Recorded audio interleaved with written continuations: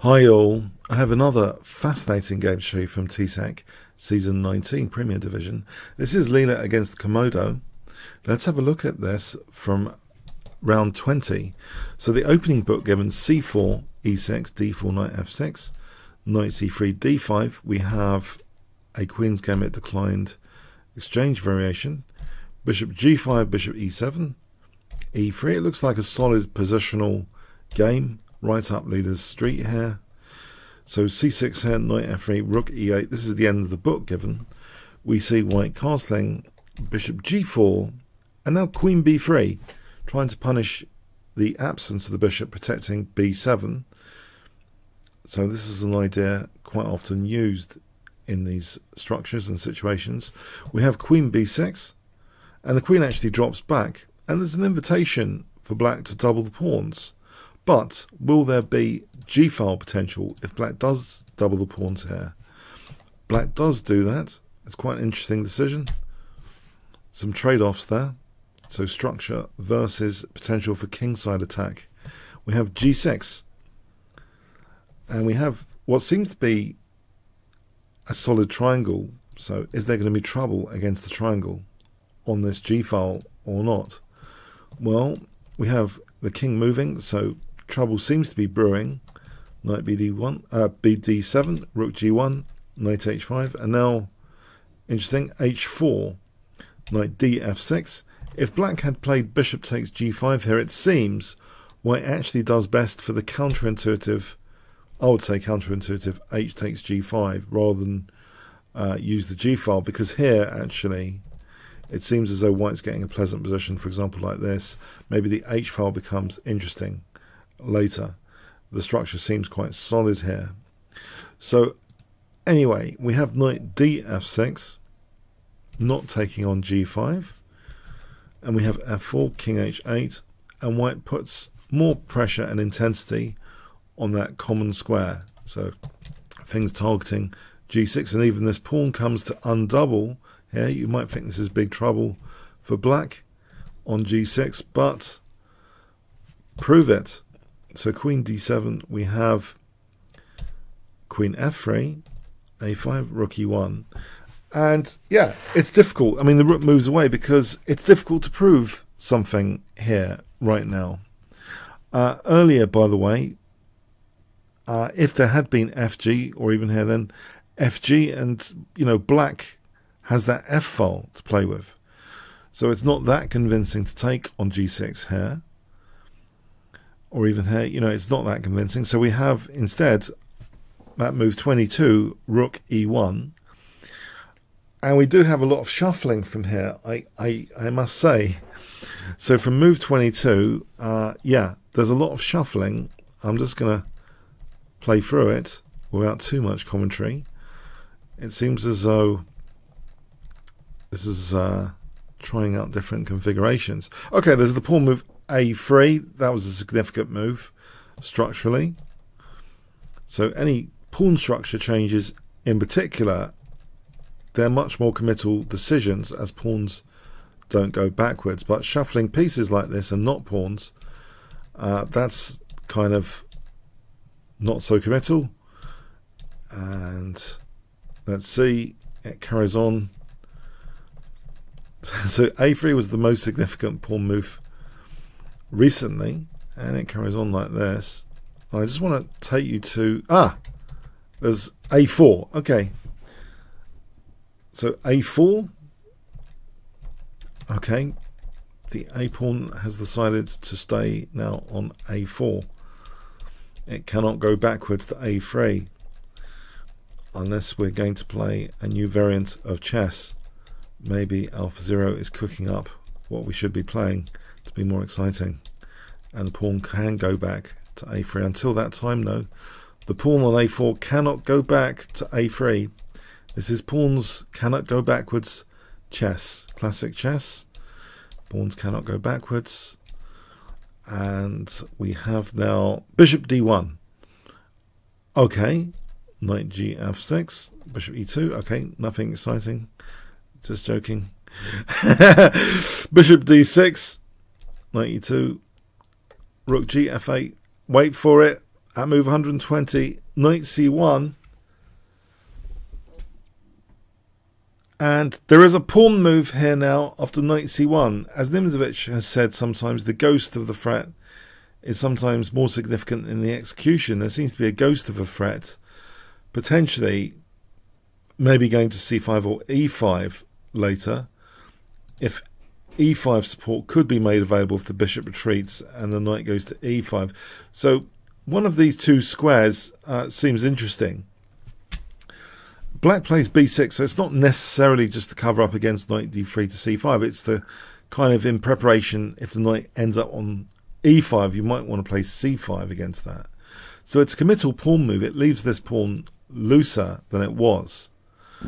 So this kind of diagonal is broken there. So it does loosen b6. The pawn chain slightly loosened. If rook g8 had been played, I just want to set an example here, or show one example. Then, for example, here as mentioned, not going into c5, but actually using the e5 square after f4. This seems quite appetizing for white. And then taking here and taking here is winning, for example. So black would have to be very, very careful in this scenario with a huge knight on e5. It looks as though white's extending advantage here significantly. So that might explain why b6 was needed, that kind of knight e5 reinforced plan. So we have now the knight going to a2. Here, if knight d3 again, then maybe, yeah, c5, and it gives white something to do. If bishop e5, then that can just be taken. But the reinforcement plan maybe is with some penalty. You know, black's got some other options, like bishop e2, c takes d4. So it is handy against knight d3, c5. So white doesn't play knight d3 now. White plays knight a2. We have rook g8, knight c3. And it's here, this knight is causing all sorts of ghosts of threats, I believe. And I haven't got massive hardware, but I do know on my machine at depth 30 with Stockfish NN, like Stockfish 12, my Stockfish NN did come up with the next move, which kind of, it does break the triangle. You know, there's a triangle here of strength. Triangle structures in chess are quite solid in general. If, you know, one of these pawns moves, then g6 is looser. But, yeah, h6 was played, and it does match my Stockfish 12 at about depth 30. It's a compromise, isn't it? Seemingly loosening the whole structure. Like this was a compromise. You know, loosening this structure at b6. Now this structure on the other side of the board has been loosened at g6. So in trying to explain this, I mean, I was searching for an explanation. If, say, rook b8, let's try and leave this structure intact. What would be the big deal? And I found one or two interesting ideas. For example, the knight coming here and then to g3. And for example, like this, white's only got a small advantage, so that's not very effectual. But instead of knight g3 there, just going for that c6 pawn in this particular configuration. And now here, with the potential of bishop b7, so if black stands guard of c7, now knight f4 hitting h5, and this becomes kind of dangerous, you know, dropping c6. That's just one, like, fictional scenario. But there was actually, I found an even more spectacular scenario to share with you. That was one scenario. So h6, if that was on rook b8, but what about bishop c7? This is the more spectacular finding. The bishop going back and going to d3, and now queen f3, and now knight e2, and here knight g3. And you might think, well, so what?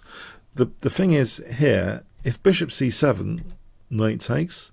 Can you see what white plays in this position as an example? If I give you 10 seconds to pause the video, white play and win actually. Triangle or no triangle.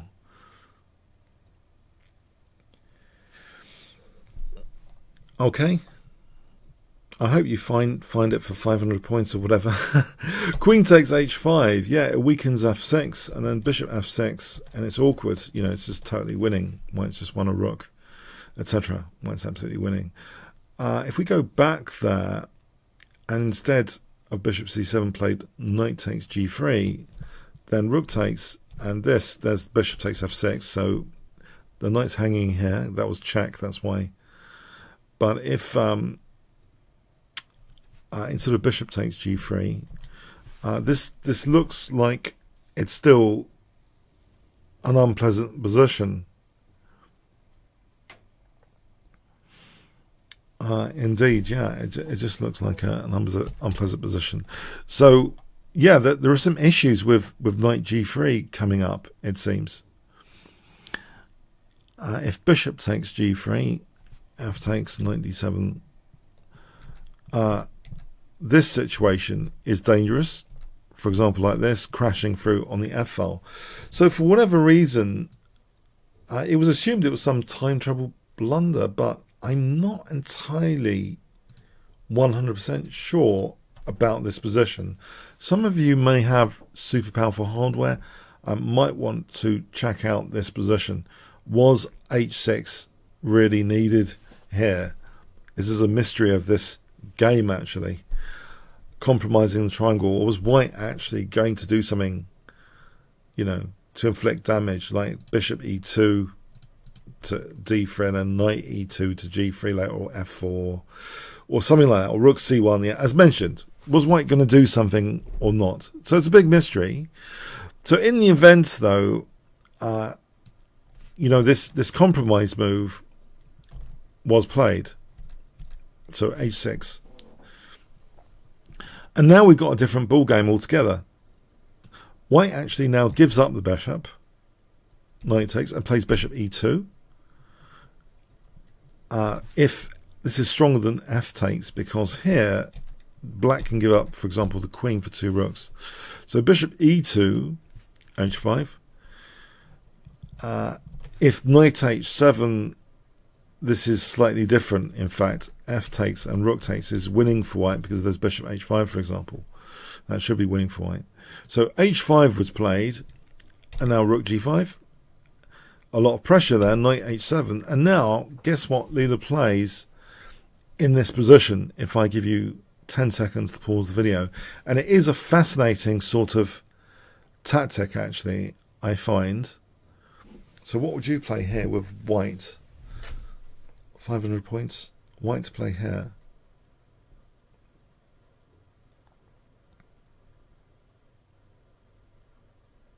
Okay, there's a move to sort of try and squish things further, an exchange sacrifice.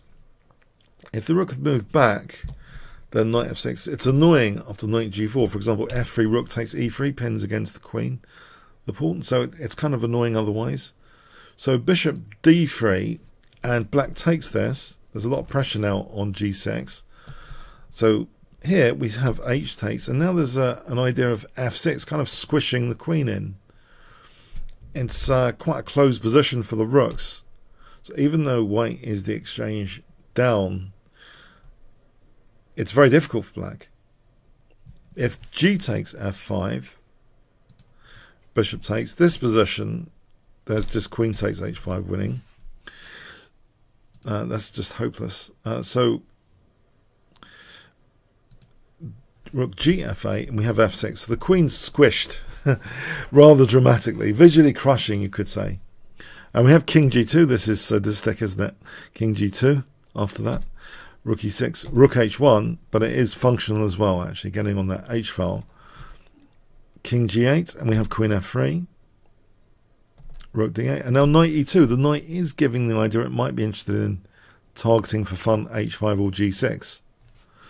Bishop c7, knight f4. In fact, yes, big threats now like rook takes h5 or knight takes h5. There looks to be a number of threats here. Black gave up the bishop. Just concretely, if rook e8, then rook takes h5. And this is going to be winning for white.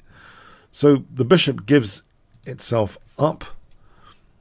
E takes f4, accepting a trebled pawn structure, actually. It's quite dramatic, with the queen kind of stuck on h7.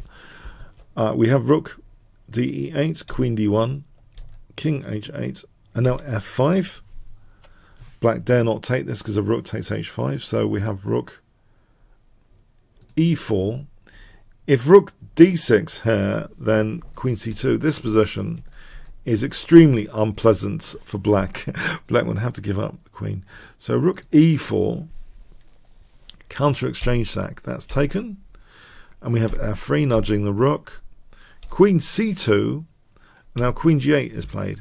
If g takes f5, then queen takes c6 is pleasant enough for white. This is a nice endgame indeed. Black's pieces are pretty miserable.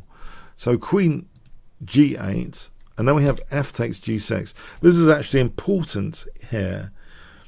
If queen takes, then there's rook e2 check, and remarkably, black has resources like this going to g6 here, and that should be an even position actually. So f takes g6 becomes important, and we have a rook and pawn ending after all that. But it is better for white. After rook c1, c5, d takes, b takes, rook takes c5.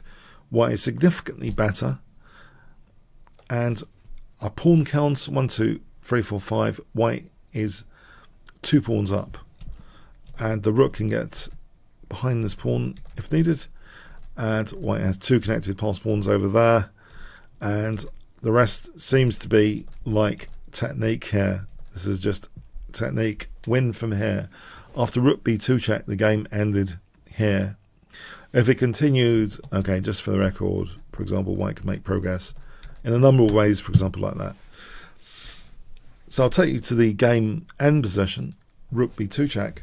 So I was originally going to call the video, you know, don't break the triangle, and it could have been attributed to a time trouble blunder, but when analysing it with Stockfish 12, it seems Stockfish 12 also comes up with the triangle breaking h6. So it can't really be even advice from this game. It seemed to be almost induced, like this weakness over here was induced to weaken a pawn over here, and then the triangle over there was weakened.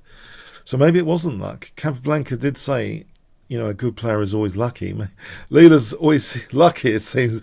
But is it luck, or were there manoeuvres that were possible that white was going to intensify the pressure? So black did those pawn structure compromises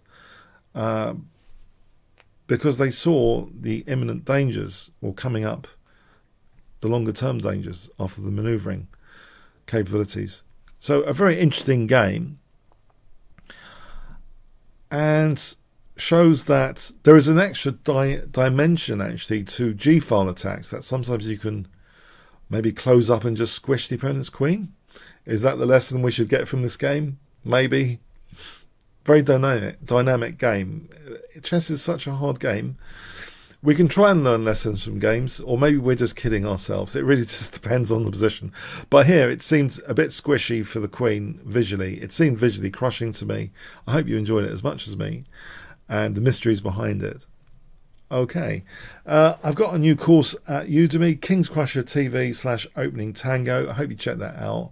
The review rating is approaching 4.8 at the moment now. It's going up actually. More people are seeing it. I'm really pleased about that. I did put a lot of effort, a lot of research into that. If you want to learn your weakness provocation skills, it's a fantastic course for the philosophies as well. I love my philosophical talks, as well, not just technical stuff. So I hope you check that out. Kingscrusher TV/Opening Tango. The Leela play chess, the Leela playlist continues with this game, of course. So bit.ly/Leela Chess. You can come and challenge me for a game at bit.ly/Chessbold. If you just register at Chessbold, I'll be able to invite you for a game later. And there's the chat resource at Kingscrusher TV/Discord. Okay, comments, questions, likes, shares, subscribes with the notification bell. Please feed the neural networks at YouTube, the algorithms. They need your likes and shares of this video. So tell your friends, share it on Twitter, blah, blah, blah. Thanks very much. Okay.